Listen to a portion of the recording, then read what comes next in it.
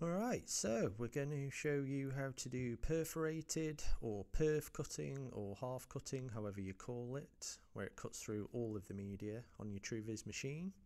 So this all starts with your artwork, and I'm using Illustrator with the Roland TrueVis colour palette. It's also available for Corel. So I'm going to start by drawing a circle around our logo, and this is going to be our normal cut or kiss cut, however you want to call it. So we're just going to centre that up, and then I'm going to use the cut contour colour from the colour palette. As you can see there, it's got this stroke on it, so that should be all good for normal cutting. And then just to show you a difference between the two, I'm going to do a square for the perf cut.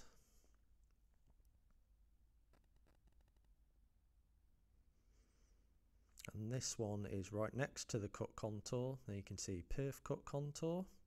So I'm going to select that. Again, that's a stroke. It has to be a stroke to be recognised in the software. You see there's two different colours there. One for the normal cut, one for the perf cut. So I'm going to save that as a PDF. You can save it as an EPS also, personal preference. And then we're going to open up VersaWorks and bring the job into there.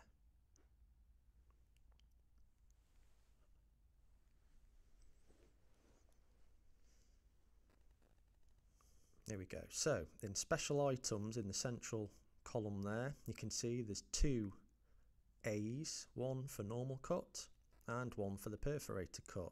If those are not present, then you need to go back to your artwork and make sure everything's correct there. So I'm just going to set this up in VersaWorks with a few copies. Put a bit of a gap in between them. Center it on the media. As you can see on VersaWorks, it's also got two different coloured cut lines, so everything should be absolutely fine to print and cut this job. You can add crop marks if you want to.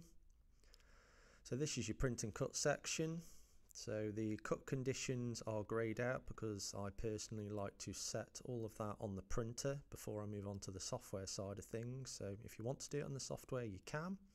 And then your perf cut settings are there. So the perforation length and force is the actual cutting through the materials, and the half cut length and half cut force are the bits that are going to remain to hold the material in place until you pop it out.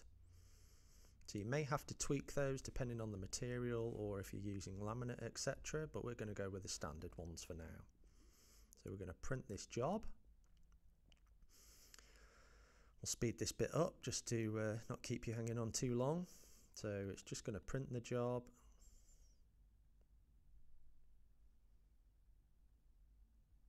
And then we're going to cut. So it's starting with the normal cut, or the kiss cut, and then following up with the perforated cut after it. It does take a little while because it's doing lots of small cuts rather than one continuous one. It's moving on to the next one, the normal cut and then the perf cut, but we will skip past the rest of these rather quickly.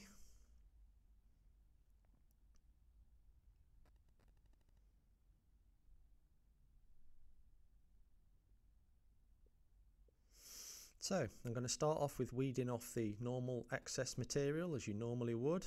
So that leaves the normal cut in place. I'll do a couple, but no more than that. So that's the normal weeding done and out the way, and now I'm just going to release the perf cut. So as I mentioned, you may have to tweak these settings. Always good to do a test before you do, especially a long run of jobs. But that wasn't too much effort to pop that one out, but you can, enclose the gaps on the perf cut. You can increase the force on the perf cut, but they weren't too hard to pop out. And there you go, all done.